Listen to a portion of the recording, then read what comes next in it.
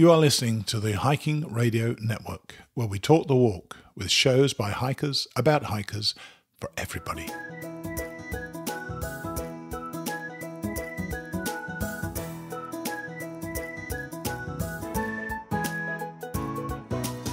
Mighty Blue on the Appalachian Trail, the ultimate midlife crisis. Join Steve and his guests every week as he staggers from Georgia to Maine.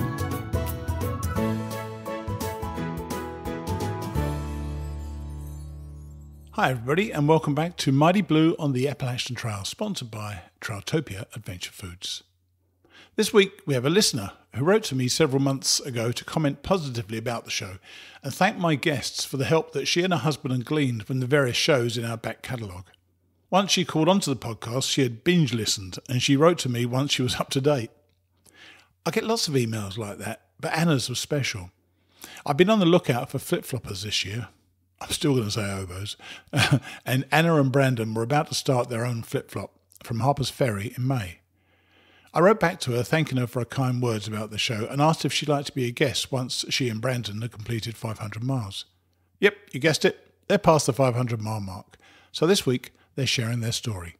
I can tell you now, they surprised me in a really good way. Also, we had the return of one of our earliest guests, Cesar Becerra.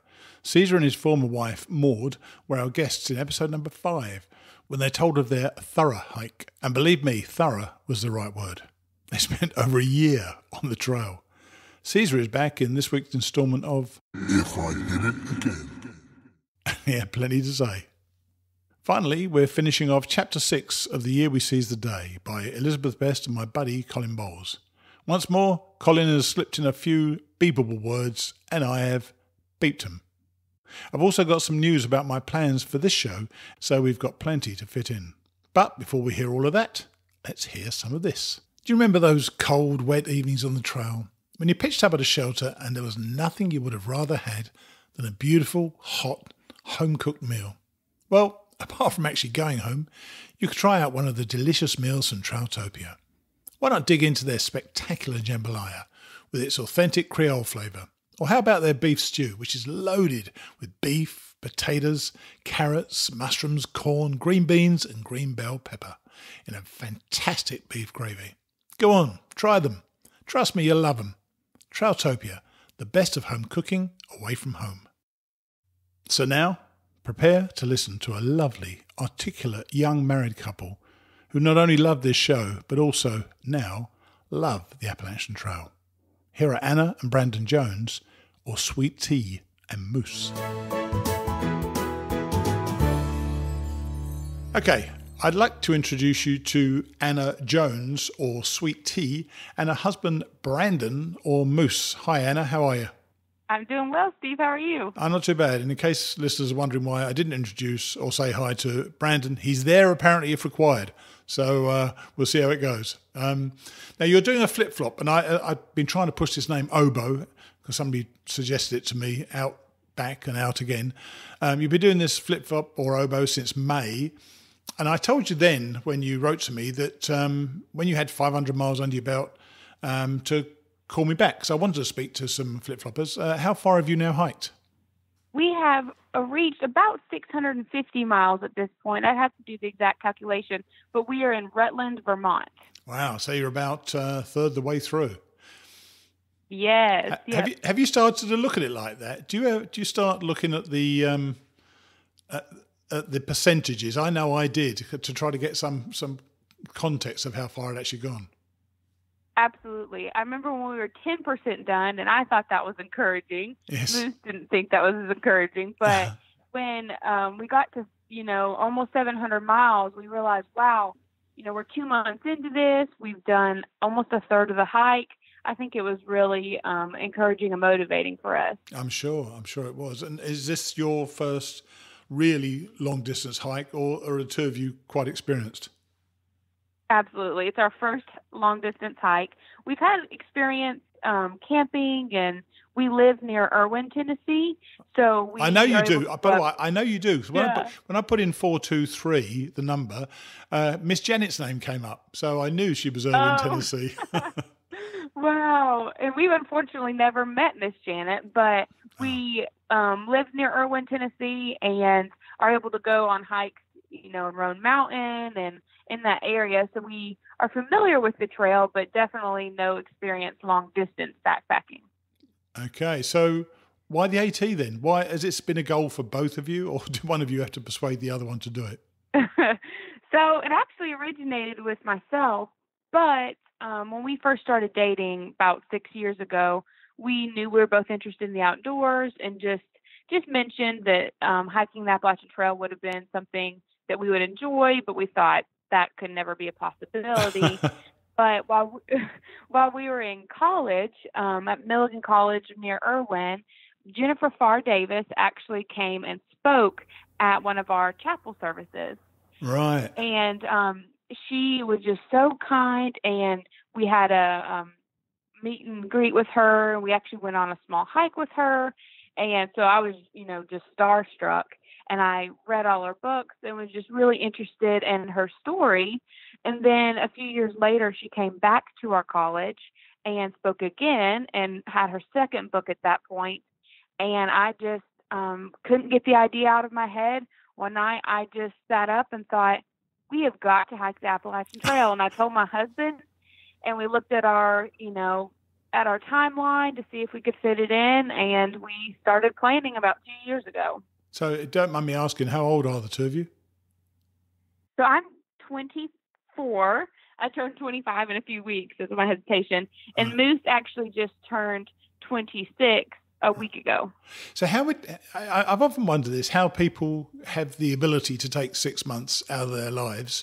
And it's more than 6 months, by the way, because there's the preparation and before, and then there's also the coming down afterwards as well. How were you able to do that? Yeah, I get that question a lot. Since we planned about 2 years ago, we were able to just save our money and put it aside to have enough to budget for the actual hike itself. And I had told my coworkers this is what I was interested in doing. Yeah. And then come May of this year, I told them I'm going to be leaving. And Moose actually graduated with his master's degree in May. And that was part of the reasons we had chosen to do a flip-flop, just because we weren't able to start before May. Right. Oh, I see that. So that was the purpose. So it wasn't the normal reason for doing a flip flop, which is basically to help the trail. But it's definitely helping the trail that you're doing it. And I love the fact that people are doing it more and more. Well, I'm sure that makes you feel even better, doesn't it? Yeah, and we looked into flip flopping, and we're fortunate that was an option. But we're just really thrilled by all that the Appalachian Trail promotes about flip flopping. And we were just on board, and we're wondering, how many people would actually be out there flip-flopping. But there's a lot of flip-floppers out there. I'm sure there are. It's certainly catching on. And has any name other than flip-flop caught on yet? I'm really pushing for oboe. Everyone still calls himself a flip-flopper. I personally loved the no-so. I thought that was neat. No, sir. That's a good one, yeah. Going. I wanted to get that going, but everyone just says flip-flop. Ah, darn. Oh, dear. I know. Now, so you decided you wanted to do it, and you did say that when you first wrote to me, you wrote that you'd listened to all the podcasts, you'd caught up. Yeah. Apparently you've been binge listening, and I love the idea of that, by the way. And you kindly said that some of our guests had helped you and your husband in your preparations. Who did you learn from? What did you learn? Oh, my goodness. I guess I've learned a little bit from everybody, and what really I learned the most from the Mighty Blue podcast has just been the motivating factor to get out there. I didn't think I would listen to an Appalachian Trail podcast while I was on the Appalachian Trail, but I've even learned that since you've continued to update and, have new guests, I listen to those, and it reminds me of my motivation to be out there. But of course, while Moose was studying for his master's, he didn't really get to learn as much and study as much as I did. So when I would learn something from your show, I would inform him, whether it be something from DocSpot or information about taking care of your feet and blisters. Wasn't she great? Wasn't Dr. Lynn great? Oh, It's awesome, Absolutely. isn't it? That was just so helpful. Yeah, it's interesting. Absolutely. Yeah, and she and I talked about doing that on the show, and I didn't know how well it would go. I've had the more emails about her than anybody else, which is fantastic, I think. Wow. Yeah, and I was really pleased about that. Do you have a favourite episode, or do you think any of the episodes really struck you for any particular reason? Oh my goodness. I've listened to, over the last year I've listened to them, so I'm sure I won't be able to remember all the details of most of them. But, particularly the woman you interviewed who had difficulties with her lower legs, being paralyzed. Stories like that, or people who, hike with their children, with the baby, in the family of 3. And, actually, yes. And, have you seen the Crawfords this year? No, we keep missing them. Oh, because they must be up near you, mustn't they? They must be somewhere near you. They are I think they're just above us. And we will meet through hikers, and they'll say, oh, we saw them this morning. And then by the evening, they'll say, oh, they just passed. We have no idea how we've missed them. I'm sure most of the listeners know about the Crawfords. In case they don't, is a mother and father with 6 children hiking the trail. Extraordinary people. Just I'm loving watching them. It is the one main YouTube channel I watch these days because I'm just so drawn to them. I really am. I'm desperate to interview them as well, by the way. Sorry. Who did you meet? We met Harvey. He is the man attempting to beat the 45-day record. Oh my gosh. To beat 45 days. Oh my God. When you met him, was he on target? He was a little behind. We met him in Vermont, and at that point he was on day 36, and he had, about 9 days to go. Right. And he had approximately 600 miles left. That's ridiculous. He was so nice and so kind and wanted to chat, but we just, wanted him to keep going and move faster. Dear me. So you've met, and I think you've met some of our guests on the show, haven't you, as well? Who did you meet? Yes. We met, first we met Field Trip. All right. He was at a friend's house and taking a rest to heal. Yeah. Yeah, nice guy, Bill. Absolutely. Yeah. And we also met Crafty. Oh, did you? He's funny. He was a funny guy. I really enjoyed having him on the show as well. A really nice guy. Absolutely. So tell me now, is the trail turning out as you'd expected it or hoped it would turn out? I would say it is definitely fulfilled all expectations and definitely exceeded expectations. It's a little different than I expected in that I didn't quite realize how long the days were. Of course. And so I've had to adapt my thinking to the long-term, hour-by-hour way of thinking about the trail. What did you find? So when you first started, how early were you getting up? Because for me, that changing my get-up time was definitely a really important thing. I just thought, set your alarm an hour earlier. It will make so much difference. And it did every time. Absolutely. We started waking up about 7:30, which, in hiker time is pretty late. Yeah. And we would get hiking by around 8:30. Yeah. But this last week, in Vermont, it was in the mid to high 80s all day long, if not higher. And we knew that if we did not get up earlier, we would just be hiking in the heat of the day. So we started waking up about 5:30, and that difference to get hiking before 7 and, hiking most of our miles in the early morning, it was definitely a game changer. Yeah, it makes a lot. To me, somebody said to me, I think they use the expression 10 by 12. If you can get 10 miles in by midday, 12 o'clock, then really the rest of the day is your own, isn't it? Because you can do 3 or 4 more miles and you've still done 13 or 14, or you could do 10 or even 15 more miles. And it's getting that almost that base of mileage out of the way, so that you can build on it for the rest of the day as you choose. And I think that's something Exactly. took me a long time to learn that, by the way. So I used to be terrible at getting out of camp. But learning how to do that's kind of an important thing. So Absolutely. So I'm sure you've got already memories that's going to last you for the rest of your lives. Can you think of a couple of standouts that you can share with us? Wow. Yeah, I mean, every day there's something we're learning or an experience that, we just say, we'll never forget this. And we try to write things down so we don't forget. But I guess the biggest memories have been just making friends along the trail in the community. Our first long day was in Pennsylvania, and we were trying to hit at least 20 miles. So we got our 20-mile mark, and as we're hiking, we were on our last mile. We were resting at a shelter for dinner before we were about to get to our campsite. And a girl we had just met the day before says, "Hey guys, if you're going to walk, this extra few miles down the mountain, I live in this town." I think it was Palmerton, Pennsylvania, Right. or Wind Gap. Wind Gap. Yeah, I know. And and she said, if you want to come in for the night, we can stay at my parents' house, and Cool. we can rest. And at this point, it was day 24 for us, and we had not had a 0 day. Not one. The first 24. No. Oh my gosh. Yep. Yeah, we were ready for it. Mm. So we rushed down that mountain and just had, a night in someone's home, and just resting and having real food. That was just one of the most remarkable, memorable times on our trail. Don't you think, though, Anna, that it's the giving nature of the people you meet on the trail, and they're just, the fact that they invited strangers really to their house speaks a lot of the people who go out on that trail, doesn't it? Really.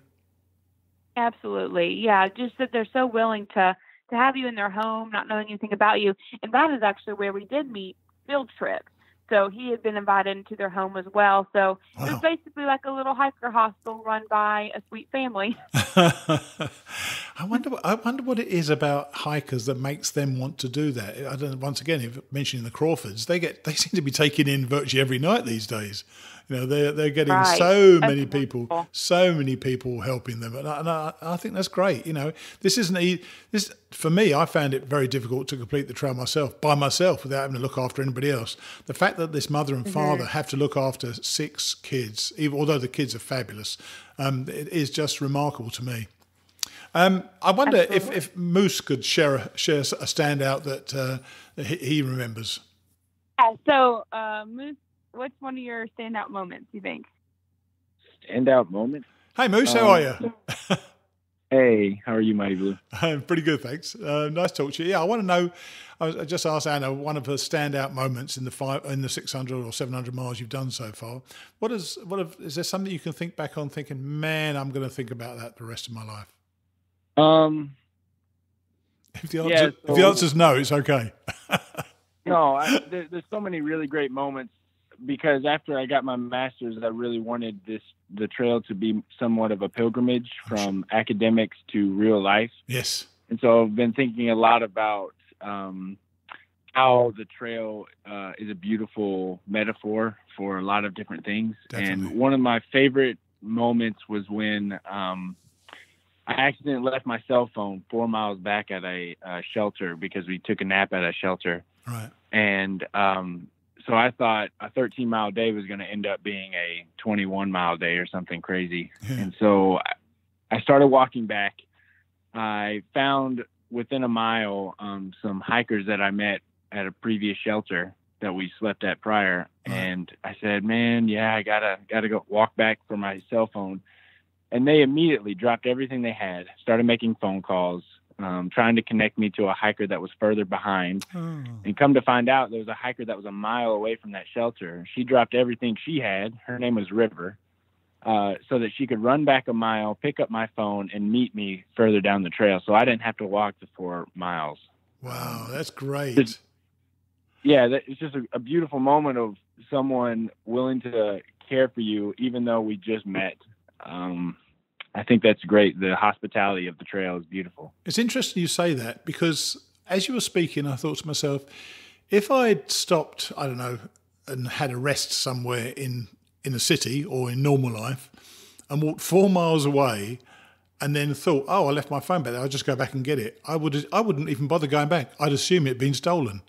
You probably went back thinking, well, I'm sure it won't be stolen. You know, I always felt on the trail that everything was safe, didn't you? Absolutely. The only thing I thought that could have happened with my phone was someone grabbed it to walk it to me, because there was a couple of people at the shelter with me, and the only possibility that popped in my head was someone bringing it to me already. But it was sitting right where I left it.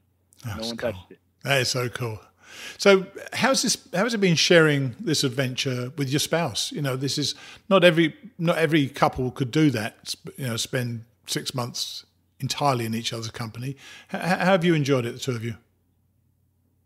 That has been my biggest reason for the trail, because prior to the trail, my wife was a night shift ER nurse, all right, and I was a day shift full-time student, and so we always saw each other for dinner, but it was pretty much in passing that I saw my wife for the first 2 years of our marriage. Wow. And so I knew the trail was going to be us together every single day. Yeah. And I was excited about that, and it has blown my mind. On the days that we're exhausted, we can still lay in our tent, giggle, laugh, and just be a couple. But on the days that we're really struggling, we can separate for a little bit and know that in a couple of miles, we're going to come back together and be fine.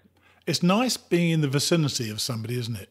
You know, somebody who you love. I mean, it's just lovely being in the vicinity of that person, and not, you know, they don't have to be in your eyesight. You just know they're around, and that's a really nice thing, I think. You haven't had that too much of that, have you? No, I haven't been able to share most of our life as a married couple together, and this is a powerful thing to share together. Yeah. How do you feel about that, Anna?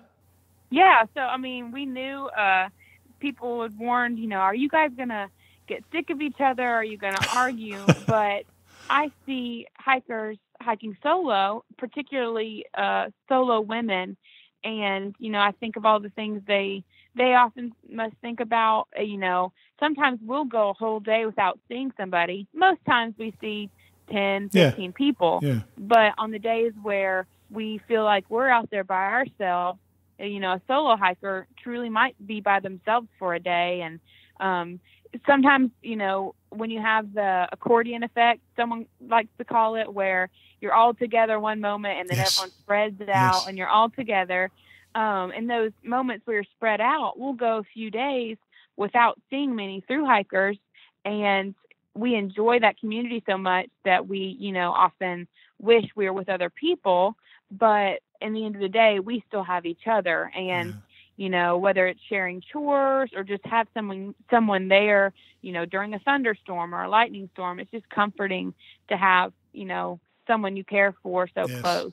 How have you found have you actually had a thunderstorm in the middle of the night with lightning all around you?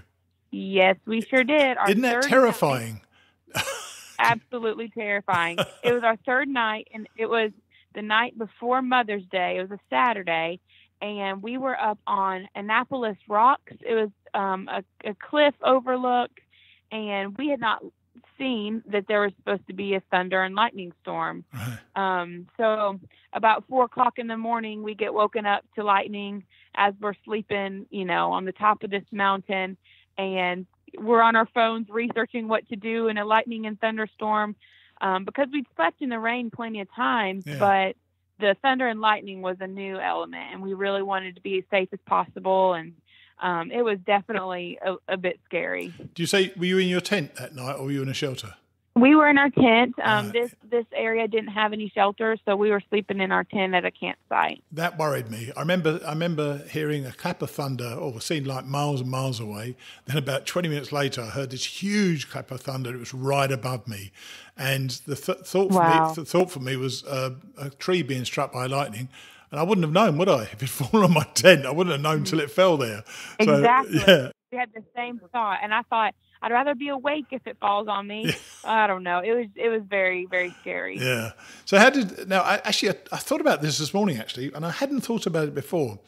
You started in Harper's, So you hit the rocks at Pennsylvania pretty quickly, don't you? So, yes. So were you prepared for that? Because, I know they're so tough. Were you physically prepared for it by then? It's yes and no.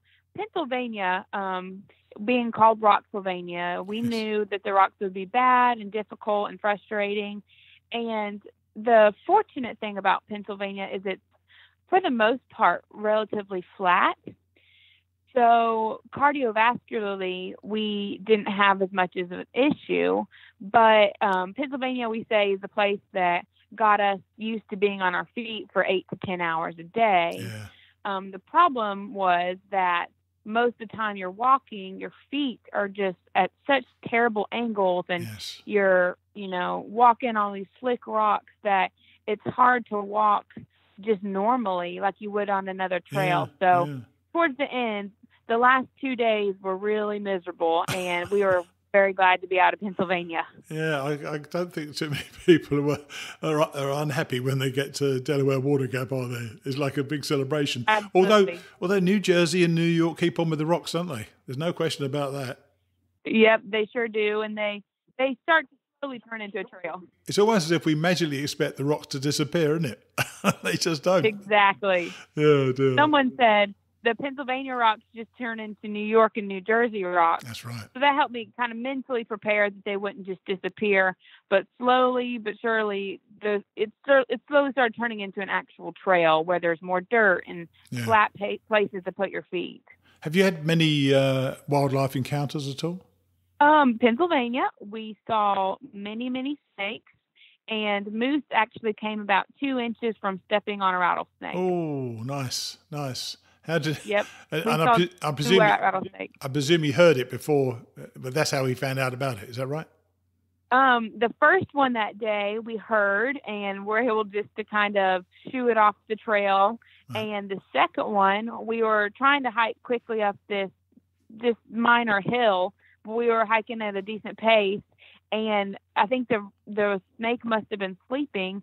So by the time Moose stepped down, it startled the snake, and it started rattling well after he had moved. So it was a very close call. Any bears? Yes, we saw one bear in New Jersey, which I was very excited about. Only one. And were you nervous about it? I was anticipating my first bear, and I was so excited. And it was actually, I think, our last day in New Jersey, and I just was really wanting to see one. And sure as enough, we were hiking down this ledge, and then there was a ridge up top that the bear was hanging out. And I stopped and told Moose that we happened to be hiking together, and I said, "There's a bear." And we just made noise and kind of, tried to, be big or whatever they say. And the bear just kind of went, okay, and just turned around. Yes, he could give a crap, could he? It's amazing. It was. I think your first encounter with bears, particularly, I mean, I was really anticipating, really excited, and kind of nervous about it. But when my first bears were 4. Jumping out of a tree, which was amazing, and I videoed it as well, which was great. But for me, as soon as I saw them, I thought they want absolutely nothing to do with me. They just want to go in a totally different direction, and you get this fantastic feeling that these are wild animals, but they're wild because they live in the wild, not because they're bloody crazy. They are they're there. They just don't want anything to do with you. So anybody who ever listens to these shows or reads books and worries about animals, certainly bears are not anything to worry about. The ones really to worry about, and I'm going to ask you about them, are ticks. Have you had many ticks? We have not had many. I did have one actually attached to me in New Jersey, and that I don't know, how or when, but I remember it crawling on me, and then I was starting to fall asleep, so I thought nothing of it. And then a few hours later, I woke up to use the restroom, and I looked down at my foot, and he had just gotten, I presume, attached within that bit of time. So I was able to get it off and clean it. But we try to check every single night just to be sure. And, definitely. we are definitely trying to be very aware of the tick situation. Now, I've had a bit of a brain freeze here. It's Connecticut, Massachusetts. Yes, New Hampshire's your next state. I'm just trying to think. Yeah, New Hampshire's your next state, isn't Yes. it? Yeah. So I bet you're looking forward to that, aren't you? I mean, is there anywhere? We are. Where are you particularly looking forward to? You just hear so many stories about the beauty of New Hampshire, and of course, it's also followed by the anticipation of the whites and being nervous about that. I think the biggest thing is we've had to prepare ourselves that, we may not go very many miles in the whites, and we may not be able to hit our biggest mileage days or anything like that. But just getting through safely and also enjoying the experience, I think, is what we're trying to prepare ourselves for. Trying to get our packs as small as possible to maneuver through some of these challenging terrains, I think, will be still something we keep in on the mind. So, we're very excited, but definitely a bit nervous as well. But I'll tell you what, though, it's you've really put in the practice already. You know how to do this now. You've got the miles on your legs, and I think this is the time to really, really enjoy it. I mean, for me, it was the end of my journey. For you, it's halfway, obviously. But even then, the enjoyment is so magnificent up there. And try to go through perhaps zero somewhere if the weather is going to be lousy for going through the whites, because you're never going to see anything like. I'd never seen anything like it in my whole life, and it was the most magnificent thing to see. And then I went through one other range. I can't remember where it was, and the weather was terrible, so I couldn't see any views. Seeing those views, you will never forget them as long as you live. That is good advice. We'll keep that in mind for sure. Yeah, and do you have any strategy for the 100-mile wilderness? What are you going to do with that? We haven't. We've talked about it just briefly, and talked about maybe what our mileage might be. And we really aren't quite sure yet. I think once we get through the whites, we'll be able to kind of focus our minds on Maine. It just seems so unbelievable that Maine can even be in the conversation yet. Yeah. But since we started in Pennsylvania, and since we're doing the flip flop, it's just slowly gotten harder, which for us has been a good thing. So we've gotten our trail legs, and so I think by the time we get to Maine, we're going to be able to push ourselves a little bit and get that halfway point completed. Now, this is a question for both of you, actually. Actually, before I ask the question, I want to ask you, why are you sweet tea? And I really want to know why Branden's moose. Oh, my goodness. So mine's actually interesting. I am from Tennessee, and most people assume that my sweet tea name is from that.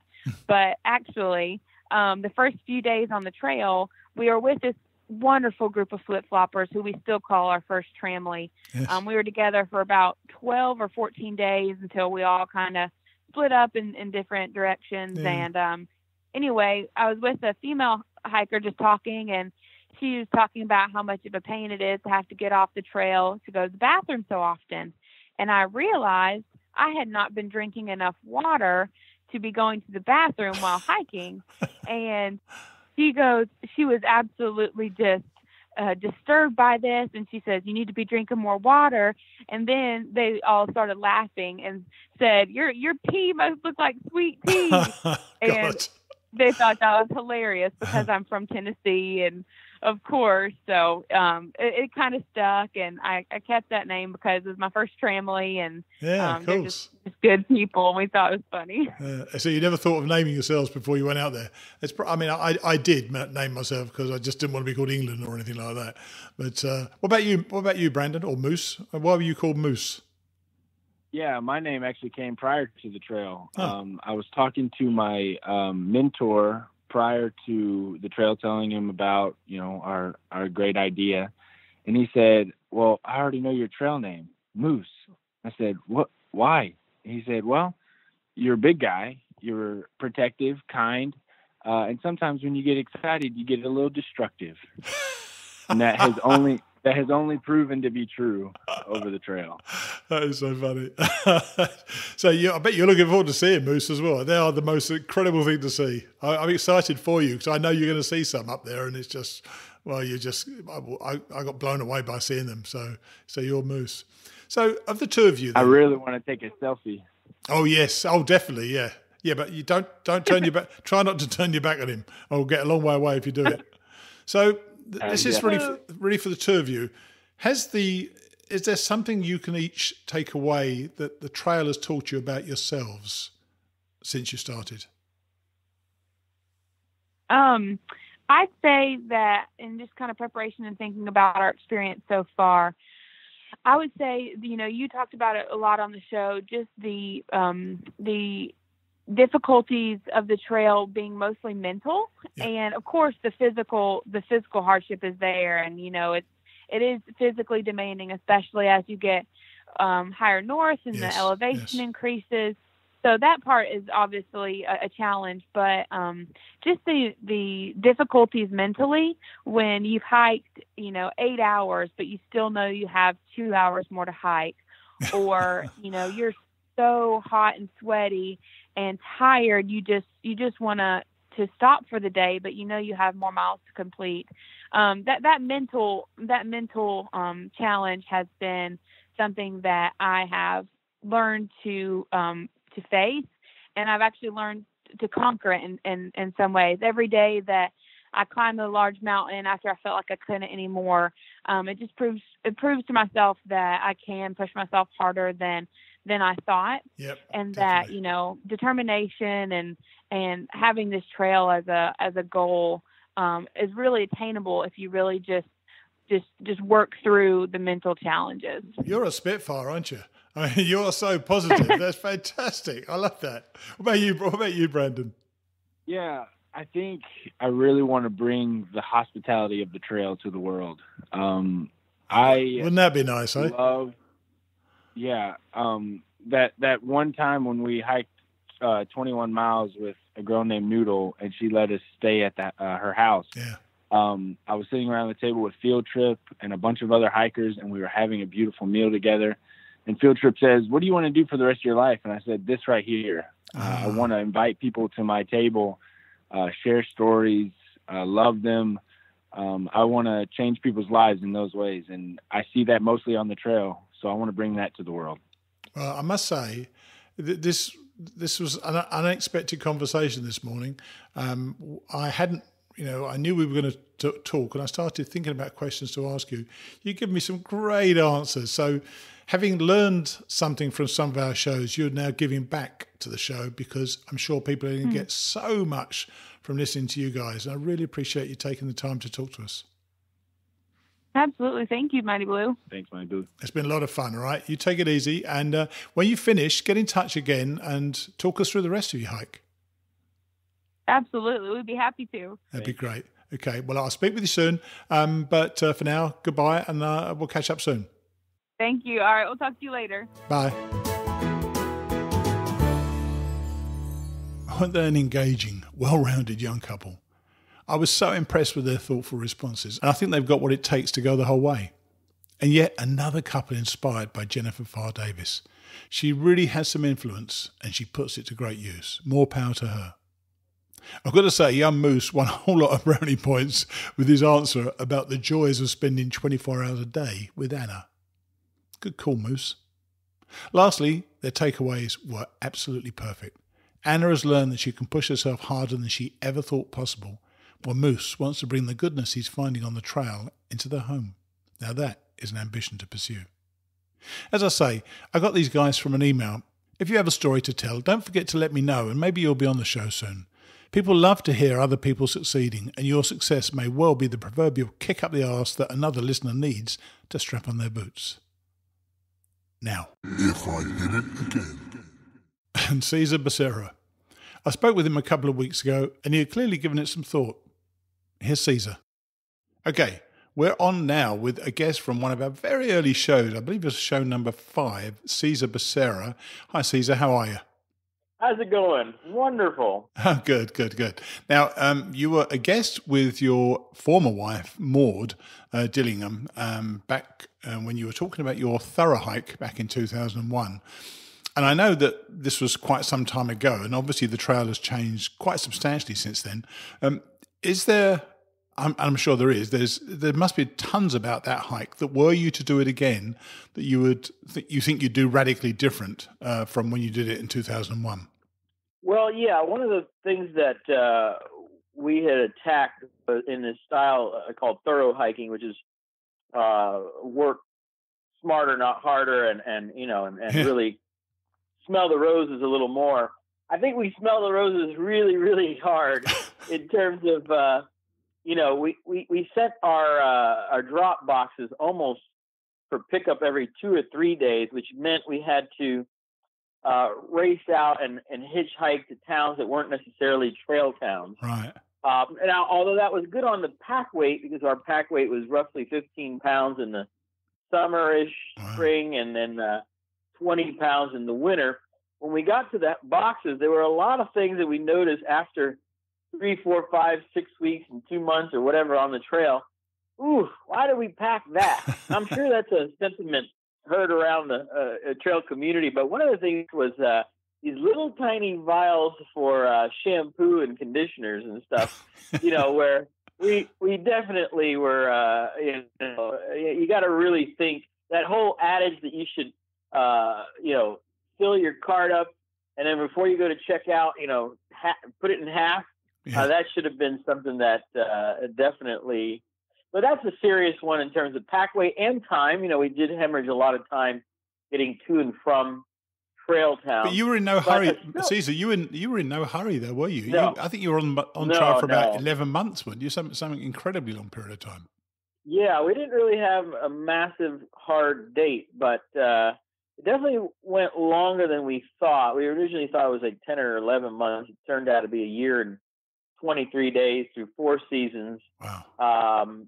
But now some of the silly things that I would do again, which is a very, very, very category of silly, was interview Earl Schaefer inside a place that the wind wasn't as high. Ah, yes. Which, on the one hand, it was an honor to interview Earl Schaefer and be with him. But when we realized later, when we looked at the footage, we were at Pine Grove Furnace State Park, which is very apropos, near his home back then. But, it was hard to hear him. So that was a little tiny thing. Then footwear, I would say another thing was footwear. In the wintertime, I felt that I really needed boots. And, in some cases, yes, we did need boots. But as luck would have it, that winter was very mild. Right. 2001 and 2002. And the trail was pretty packed hard with snow, some hunters or what have you. I really didn't need the big winter boots. But, that's hindsight. I could have needed them. Yeah.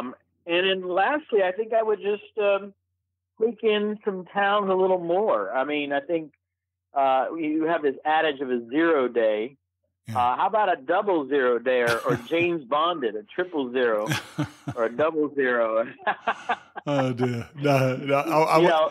I would get out of it, I think, if I spent too much time in towns, I must admit. I mean, I went in quite often. I think I met a number of people who did 000s, and I don't know how you would then get back into it. For me, it was a case of just having to keep going to make sure I got to the end eventually.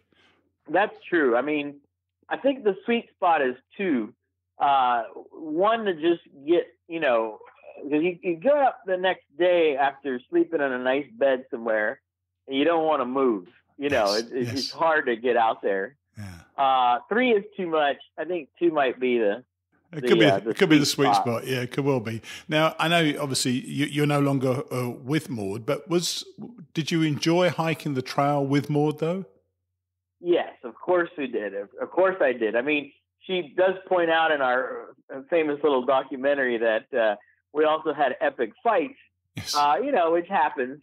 And she recorded some of those with great passion and hilarity in some cases. And foresight was things were cracking on other levels. But it was also a joyous, amazing journey. Would you? Hang on, I've got to ask you this. I wrote it down. I didn't know whether to ask you or not, but I'm gonna. Would you ever hike with Maud again? Sure. Oh, cool. I don't know if I'll ever do a thorough hike or a through hike again. Yeah. And I've hiked with her small little quick trails, for a day or two. But I don't know. I would, but I don't think I'd ever do the trail again. if I ever did the trail again, one thing that I'd do differently is I'd section hike it. Right. Back then, I was romanced by the notion of the through hike. Yes, and I'm it is sure. romantic. It Yeah, is epic, and it is a rite of passage in a certain way. But I'm no longer that way. And when everybody asks me about hiking on any long distance trail, I said, listen, you got the time, I would break it up and do it in pieces. Yeah. That way you are going out there when you want. So there was a little bit of masochism going out there and staying out there, and especially during winter, which, Yeah, that was tough. That was tough. Unique. Yeah, that was tough. It was tough, but it was also beautiful. I mean, it was any time on the trip where we wouldn't see another soul, which has its own beauty in that sense. Now, I know you went with Trudy, the dog, who sadly is no longer around. Yeah. Did you? Yeah, have you reflected since on whether it was a good thing to go with the dog or not? Absolutely. I have my sincere doubts whether we would have truly finished the trail without Trudy. There's a healthy tenet to thorough hiking, which is try to bring onto the trail, either physically or metaphorically or symbolically, another project of some sort, something to kindly get your head off of the not to say that it's always kind of a hard scramble to hike, but some days it can be. Yeah. And having something else, we had our newsletter to write, we had Trudy to take care of it, also to Trudy to make us laugh and entertain us. So I had no pangs, and again, Trudy was really a champion, minus one moment where she got pancreatitis due to eating a little mouse, from what the vet told us. But I think it was a great decision to bring her out there. And what did you learn from your hike 17 years ago that, were you to do this again, you would put into place now? Is there one particular thing you learned from that full experience that you would say, this is a must-do thing? Well, I don't know if it's a particular thing, but it is a philosophy that, for sure, everything that you're looking at, about to do, conquer, or if you're looking at a map and you're like, man, look at this climb. Yeah. It all ends up being a lot easier than what it looks like. And so those dark days where it's crazy raining and all that good stuff, you look back, and I really realized it was a lot worse than what it was, and you derive from that challenge, honestly, the ability, I don't know if this is good or bad, but a Superman type outlook where you feel you can really do whatever you put your mind to. Yeah, I'm sure. And so that's good and bad. Yeah. There's a bunch of things I will not ever, scare away from now, because I look back and I say, you know what? If I hiked the Appalachian Trail, and I assure you I was the last person years ago that I ever thought would hike the Appalachian Trail, I could do anything. Yes. I think a lot of people take that away from their experience on the trail, which I think is a great thing to have as well. And I know that you made quite a lot of use of technology and so on the trail. You were actually doing a video, which must be one of the earlier videos on the trail, I guess. Would you make use of it and do a full YouTube channel because of the film that you and Maud made? I guess would that give you a hunger to do that type of thing again? Wow, that's a really good point. The type of technology back then, the mini, disc DV, yes. Mini digital, it's kind of a pain. I mean, we only had 1 hour of film time, and you had to literally physically ship that thing back and then get a new one, yes. which we shipped in boxes. So, and you're limited to 1 hour. So you felt like you had to be very careful. So we shot, I think, about 70 hours worth of footage on the trail, wow. which is remarkable. Even if you had a nice light iPhone today, but boy, today, what a difference. You can shoot it, forget press then. You can just shoot it and have areas that you're on live. Yes. I'm amazing. sure if you're near the right cell tower. Yeah. I don't know if that's going to be a good thing today for me. I feel like to later in life right now. I do things, and sometimes I don't even film them or shoot them. Occasionally I will, but not as much. And actually, I've been criticized on occasions that I don't promote my current walk that I've been doing for the last 14 summers across the nation. All right. Key West to Phoenix so far. Wow. To Arizona. How many miles is that altogether? For the last 14, 3,200 roughly, since 2004. But, a lot of people say, wait a second, you were out there again? I didn't see any photos. I'm like, yeah, I don't know. I walk for the pleasure of it now and for the ridiculousness of it now. I mean, it's kind of more of a toxic bomb of getting away from the crazy, fast-paced life of the modern age, and kind of reverting back to nothing. Yeah. Well, I knew that when I actually initially wasn't going to invite you onto the show because you had such a different through hike, more different than any other hike I've heard, that I would have thought the whole thing would change. But by and large, you were pretty solid about what you did at the time, and you kept a great record of it as well. So I'm glad I did circle back and have you back on the show. I have one more great story about how I please go on. Integrate thorough hiking into my life now. The last section I did in just outside Phoenix, where temperatures are reaching close to 113 degrees, which is weird. I like to detox out there and sweat to the oldies. But one thing I did is I had a friend of mine, Diane Leave, helped me out of Phoenix seed the route with water bottles, which is nothing new. So I'd have water. Right, but also one thing I did is I at some dollar store or some discount store, there were these tents, these children-like type Walmart tents, real tiny, only I could fit in them. And even then I have to cower down and curl up. But they're $8 a piece, and I go, $8? That's crazy. So I bought 5 of them, and I'd put them out there every 10 miles. Talk about thorough hiking and lightweight hiking. So I would ditch them out there alongside the water bottles every 1 mile, tents every 10. So I would actually walk to my tent and actually leave food in there and everything. So everything, I was literally whistling Dixie and just skipping through the tulips with very little on my back. Jeez. It's the pure love of just walking. Yes. And some would call that mega cheating and all that good stuff. No, but hey, I was still dealing with 113 degree weather, which when 113 is about 149 on the pavement. Oh. So the heat was literally melting my shoes. Wow. So I didn't feel bad about it, but it is interesting. Once you become a lightweight Nazi, so to speak, I hate to use that term, but it's true. You become infatuated with wanting to continue to keep it lightweight. Yes, I'm sure you do. I'm sure you do. I've got to bring my weight down for next year, so I'm really going to think hard about what I actually take on my trip as well this time. So that'd be great. Well, look, great to catch up with you again. I'm actually going to follow up with Maud and see if she'd like to do this as well. It'd be lovely to catch her, have her perspective, see how she would change things as well. Absolutely. Okay, you got it. Well, good to talk to you, hopefully, and we'll speak again one day. You got it, buddy. Hey, take care. Cheers. Bye. Bye. He got an interview with Earl Schaefer, which was super cool, by the way, but would have preferred to have done it better. Wouldn't we all want to relive some of those highlight reels and perhaps do them a little better? And he's now walking across America in sections. He's reached Phoenix from Key West.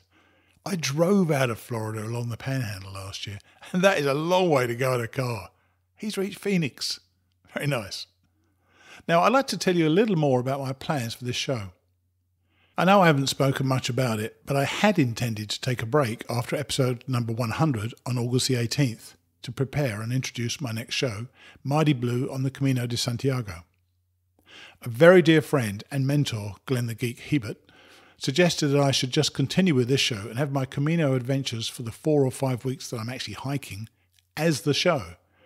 I've got some new music and artwork, but it will still fall under Mighty Blue on the Appalachian Trail to keep some continuity. Once that hike is over, I'll be back with pretty much the same format as we currently have, though I'll be producing it from somewhere in Europe.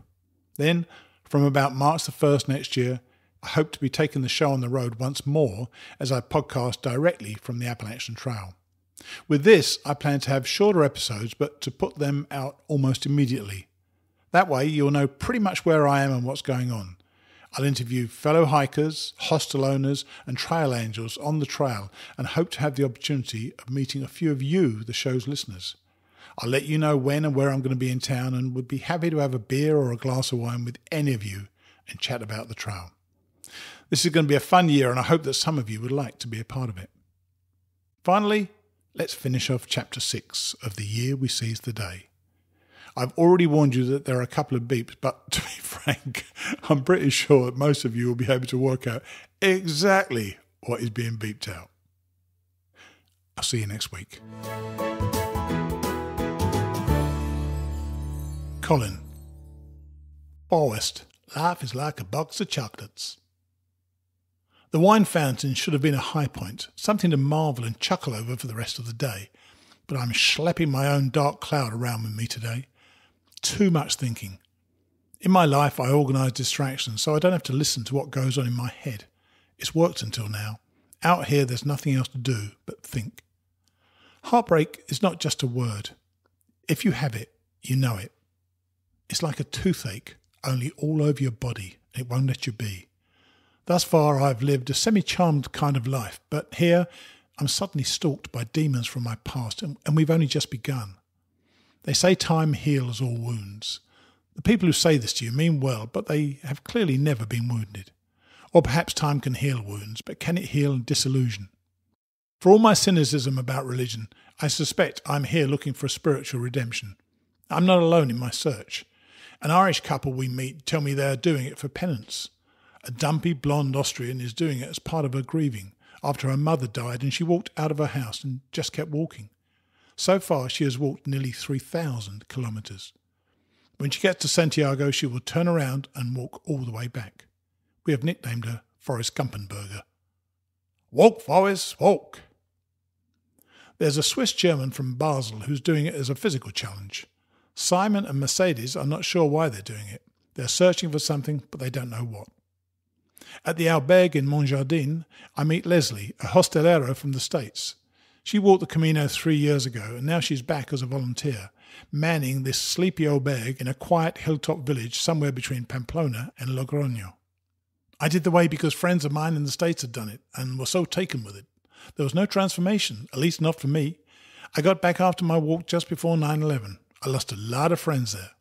Things like that make you realise you're not in control of anything. Like that John Lennon song, life happens when you're busy making other plans. I guess that's what you learn most of all. You're really not in control. You plan to walk the Camino, but the Camino walks you. Nothing ever works out the way you plan.